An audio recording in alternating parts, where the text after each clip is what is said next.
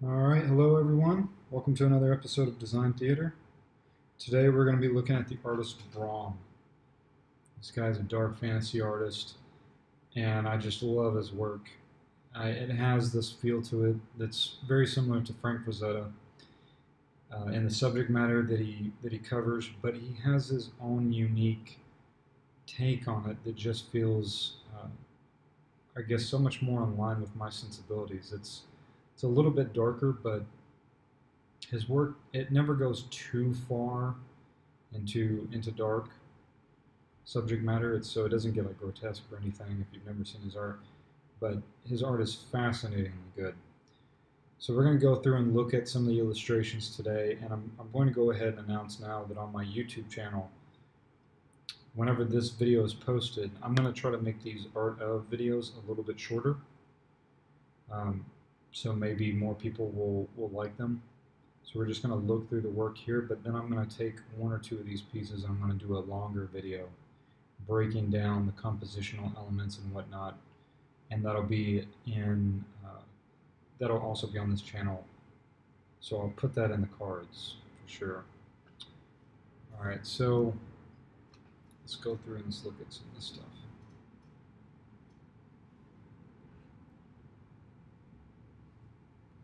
Really cool little gesture character he's got here. He does a lot of book covers, and his work is really well known for the Elric series, which is what um, the Witcher series, the Witcher game series, is based off of. Yeah, I mean, we've got just these beautiful paintings in here.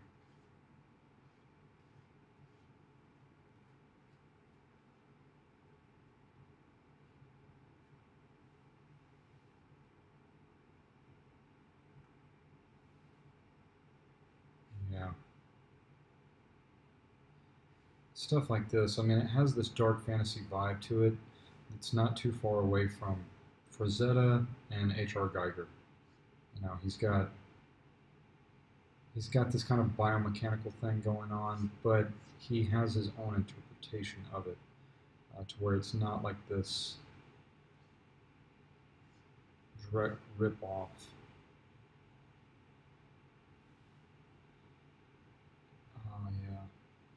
Yeah, he just has these awesome character designs.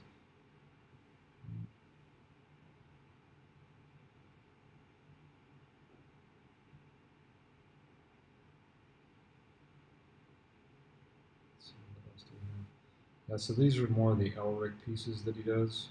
Oops, excuse me. My computer likes to zoom in randomly sometimes. So again, when we look at when we look at an image, and of course it's going far away from me now. Okay. So this goes back to what we were saying before about composition. It's something that has a good read to it. Maybe this will be one of the ones I do a more in-depth study of. Um, but what we want is we want something that's very readable from a distance. This was probably a book cover for Elric, the Michael Moore fantasy series. And so this was probably a cover or maybe the back of one of the books. And so this needs to be something that can instantly be recognized from across the room and grab the potential reader's interest and pull him towards that book, right? And so we have this really awesome composition here, but it's very the composition itself is very it's very circular, right? And or it's very triangular. We can see this big triangle that kind of cuts through diagonally across the whole page, right? And then as we get closer to it, we can see more of it. Right?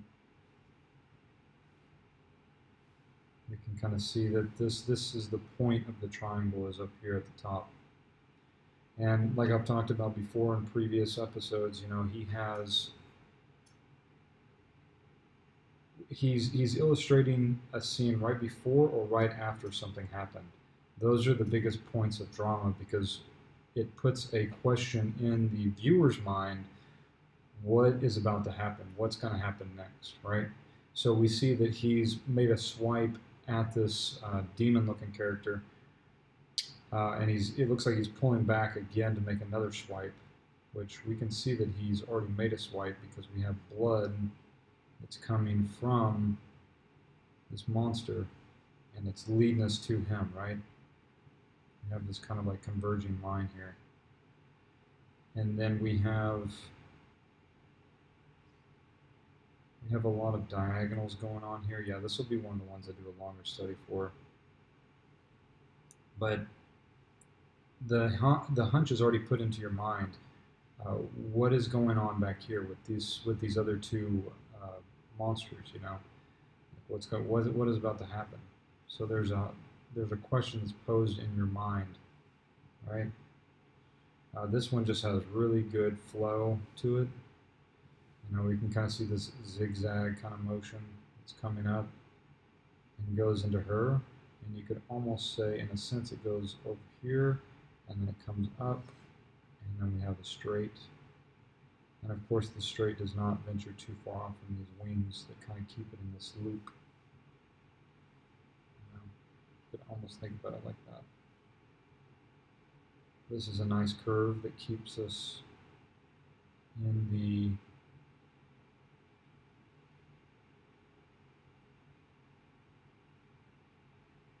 right. It's a nice little loop there. Let's see, what else do we have? Let's do a couple more, and then I'll go ahead and close this video out. Yeah, I mean, like, his stuff has such a grit to it. It's very cool.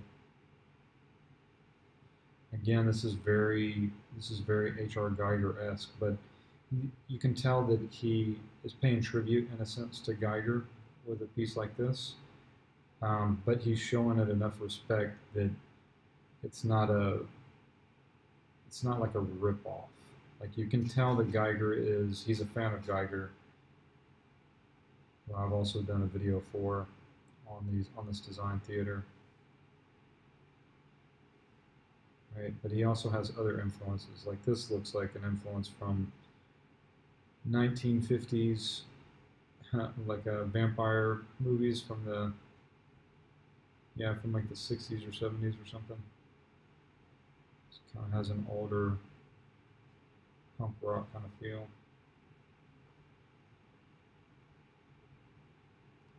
And he's got stuff like this. This would also be something to do a good study of.